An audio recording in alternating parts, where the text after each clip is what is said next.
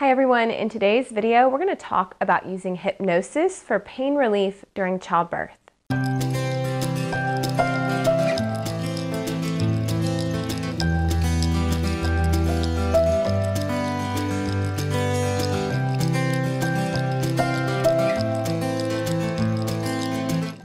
Hi everyone, my name is Rebecca Decker and I'm a nurse with my PhD and the founder of evidencebasedbirth.com. In today's video, we're going to continue our pain management series during labor by focusing on the effects of hypnosis for pain relief during labor.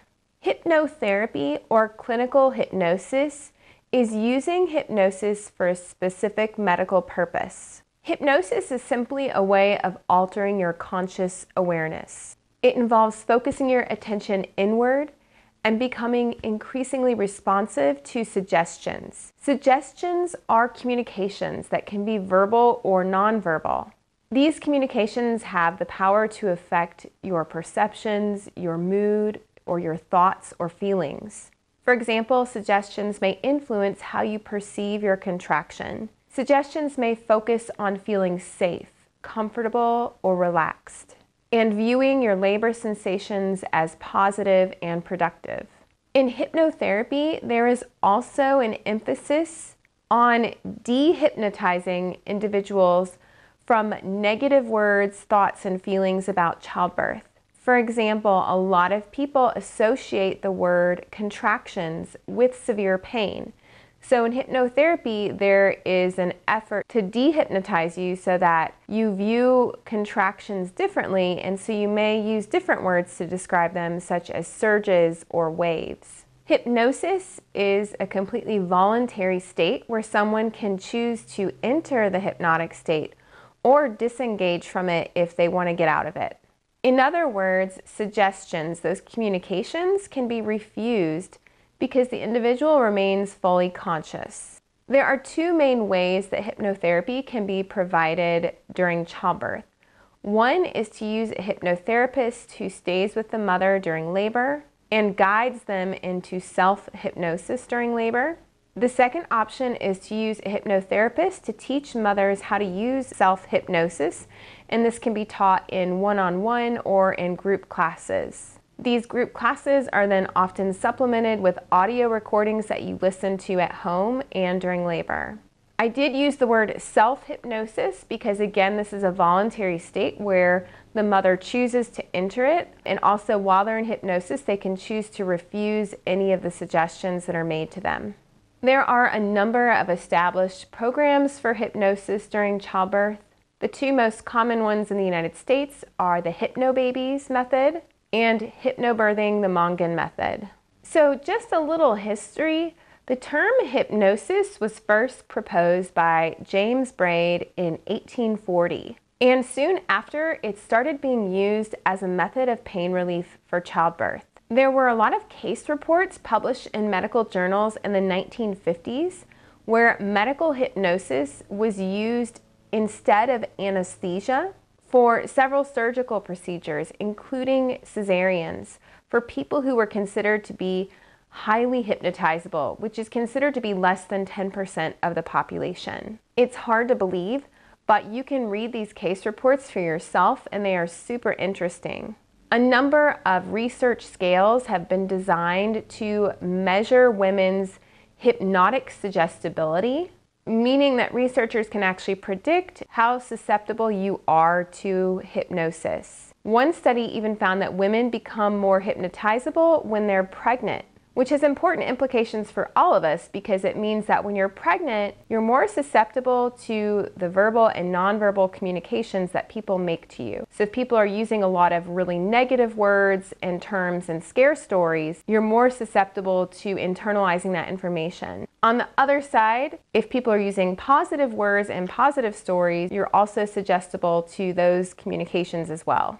Medical hypnotherapy outside of childbirth has actually been recognized by medical organizations since the 1950s as an effective tool. There is research evidence that hypnosis is an effective clinical tool for treating different types of acute pain, even pain from burns. Case reports have also described using hypnosis instead of anesthesia for dental procedures, gallbladder surgery, and even coronary bypass surgery. However, today, hypnosis is more routinely used as a complement rather than an alternative to anesthesia. And so the goal of using it as a complementary therapy is typically to lower anxiety and stress. Hypnotherapy has also been used in clinical programs to help people with quitting smoking, managing their weight, and managing sleep disorders, depression, anxiety, nausea, and chronic pain. The brain is really powerful, and your mind can have a huge impact on what you feel. There's two resources I'd love to point you to. One is our video all about painless birth. That's part of this pain management YouTube video series. And there's also a really interesting podcast from NPR that came out about 10 years ago all about the placebo effect. I'll link to these resources in the blog post that goes with this video. In 2016, a researcher named Hauser did a meta-analysis and looked at all the randomized trials on using hypnosis for a variety of purposes. They found that hypnosis was superior to usual care in terms of reducing emotional stress, making you have a quicker recovery, and decreasing your need for pain medication. They concluded that hypnotherapy is a safe and effective complementary medicine technique for use in medical procedures, and that it even shows promise for helping people manage irritable bowel syndrome. So how might hypnotherapy work to relieve pain or even eliminate pain during labor? Researchers think that hypnosis works in childbirth by changing how you perceive pain. The theory is that hypnosis alters the higher centers of your central nervous system. This means that entering into a state of self-hypnosis during labor may activate certain mental processes that make potentially painful sensations less unpleasant or even non-painful. So what's the evidence specifically on using hypnosis for pain relief during labor? Well, in 2016, Madden published a Cochrane review and meta-analysis. The review included 9 randomized controlled trials with a total of nearly 3,000 participants. The studies could have been as small as 38 participants, and one study had about 1,200 participants. In 8 trials, the hypnotherapy began during pregnancy and was taught in group classes. In 4 studies, women were given audio tracks and told to practice daily at home. And in 1 study, hypnotherapy wasn't introduced until they were in labor, so that was the first time they got any hypnotherapy. One of the problems with these studies is that they may have used ineffective ways to prepare people to use hypnotherapy. For example, in some of the studies, they may have only had 1 or 2 sessions. And only learning about it 1 or 2 times and then not practicing does not effectively prepare someone to use hypnosis. People in the control groups in these studies received standard care, which may have included regular childbirth education, supportive counseling, and relaxation practice. Some participants in the study used epidurals, nitrous oxide, and injectable opioids such as Demerol. Blinding was attempted in 4 studies where they didn't tell women which group they ended up in, but the researchers didn't report if that was really successful, if the women were truly blinded or not. So the findings were that people who received hypnosis were 27% less likely to have any drugs for pain relief. So this could have included epidurals or injectable opioids or nitrous. However, when they looked specifically at epidural use, they did not see any difference between epidural rates in the hypnosis group and in the standard care group. One analysis that the Cochrane researchers did showed that there might be an interaction between when you started the hypnosis training and how much pain medication you needed. They found that the earlier you started the training, giving you more time to practice, the less likely you were to need pain medication during labor. There were no clear differences between the hypnosis and control groups with their reports of how they felt like they coped during labor or their satisfaction with their pain relief after labor. However, the researchers did find a slight benefit in satisfaction levels in the hypnosis group when hypnosis was combined with being immersed in a tub of warm water. They did not find any reports of bad side effects from using the hypnosis. And the researchers concluded that the quality of the studies in their review ranged from low to very low quality because of concerns they had about the methods of the studies.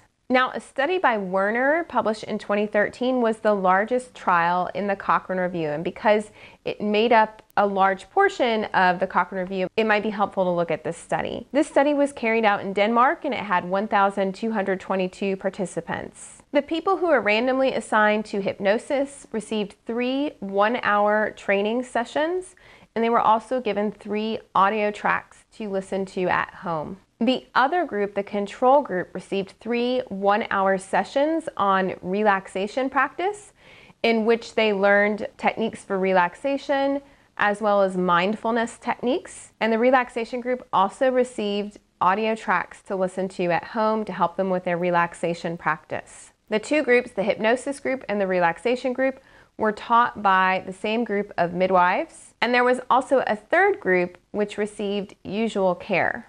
The researchers used a validated tool to measure fear, confidence, and expectations before the actual birth. And then they evaluated the same aspects of the childbirth experience 6 weeks postpartum.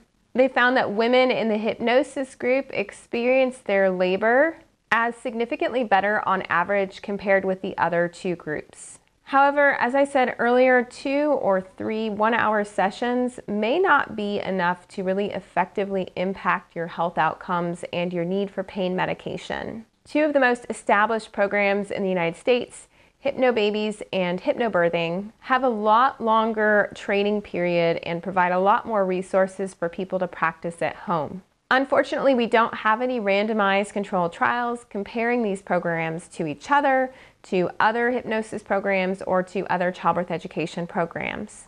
However, it's quite possible that the Hypnobabies and the Hypnobirthing, the Mongan method, may have better outcomes than the studies that were in the Cochrane Review, simply because of the length of the training sessions, the number of hours of training that you receive, the methods of hypnosis, and the emphasis on practicing the techniques regularly until the birth. Hypnobirthing, the Mongan method, was founded by Marie Mongan, a clinical hypnotherapist, in 1989. With this method, pregnant people and their companions complete a series of 5 2.5-hour classes over a period of 5 weeks. The program includes a textbook and relaxation audio tracks, along with birth affirmation audio tracks, or positive thoughts for you to listen to about birth. They highly recommend that mothers attend the class in person, but if that isn't an option, several resources are available for purchase individually. The Hypnobirthing book, the 4th edition, is the most recent, and a relaxation audio file, as well as several other relaxation and guided imagery audio tracks, and birthing DVDs with birth affirmations, images, birth stories, and music. You can learn more about Hypnobirthing, the Marie Mongan method, at us.hypnobirthing.com. The Hypnobabies method was founded by Carrie Tushoff, a certified hypnotherapist, and it's based on principles from Gerald Kine's Painless Childbirth training program. Parents who take Hypnobabies classes attend 6 training sessions with a total of 21 in-person training hours. They also receive 16 hypnosis audio tracks to listen to, as well as several birth affirmation audio files. Hypnobabies teaches people how to reach a deeper state of hypnosis called somnambulism, and to use something called eyes open hypnosis so that they can be awake, talking, eating, moving around, but still deeply in a state of hypnosis for pain relief. Birth partners are given 5 hypnotic scripts that they can read to their partner during pregnancy, and an additional 4 scripts for partners to read to them during labor. You can learn more about their program at hypnobabies.com. Hypnobabies also has a 6-week online home study course that they also recommend as an alternative to taking the in-person class. There are other programs as well that have been developed by other hypnotherapists, and I don't have time to go over them all. But most hypnosis childbirth classes teach people deep relaxation and encourage frequent practice of relaxation and hypnosis up until the birth. They also teach people how to be critical consumers of their healthcare, teach your partner how to become an active participant in the process, and overall help people set themselves up for more success by making sure that their provider is on board. There has been one program report from U.S. mothers who used hypnobirthing, the Mongan method. Program reports can provide some useful information, but they are not high-quality evidence. That's because they're based on voluntary survey reports, and people who fill out surveys are more likely to be the people who had better outcomes. So the program report on hypnobirthing was published in 2012 by Swinsionis. It's very difficult to find this paper online, but I did receive a copy from the author a few years ago. They found that hypnobirthing parents who completed the survey had a low rate of medical interventions, including a low rate of epidural use at only 28%. 31% of hypnobirthing parents said that they found late labor to be comfortable or mostly comfortable. 25% described late labor as uncomfortable, and 44% said that they found late labor to be painful or extremely painful, and they defined late labor as 8 to 10 centimeters or being in transition. 74% of parents said that they agreed or strongly agreed that hypnobirthing helped them have a more comfortable birth. Because these data are not from a randomized controlled trial, self-selection is something that may have had a role in these results. For example, people who are highly motivated to avoid an epidural are more likely to take a hypnosis class. There was one other study from the United Kingdom that interviewed women who had used hypnosis in a clinical trial. Most reported having positive experiences with the hypnosis and that they felt calm, confident, and empowered. However, one interesting side effect of the hypnosis was that some of the women were frustrated that their providers did not believe how far along they were in labor. In other words, they got to the hospital or birthing center because they were in hypnosis and they weren't that uncomfortable. They were very calm, and the providers thought, oh, you're not really in active labor, when the women actually were. Some women also felt frustrated if their experiences didn't match their expectations. But overall, they felt self-hypnosis was very beneficial. So in conclusion, there are a lot of limitations to the studies on hypnosis for childbirth. The studies that we do have are of low quality and use different types of interventions, and sometimes they used too small a dose of hypnosis. However, the available evidence suggests that self-hypnosis may be helpful for women in labor.